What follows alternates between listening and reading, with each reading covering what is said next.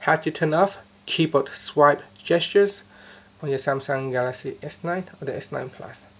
So if you don't like typing on the keyboard with a swipe action like this, then you can turn it off. And here's how. First, tap on the home key to go back to your home screen. Then swipe down and tap on the settings icon.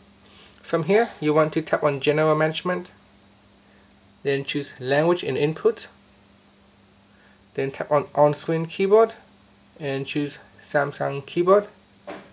Next, tap on Smart Typing and choose Keyboard Swipe Controls. Then tap on No Swipe Gestures. And you can see it says No Swipe Gestures.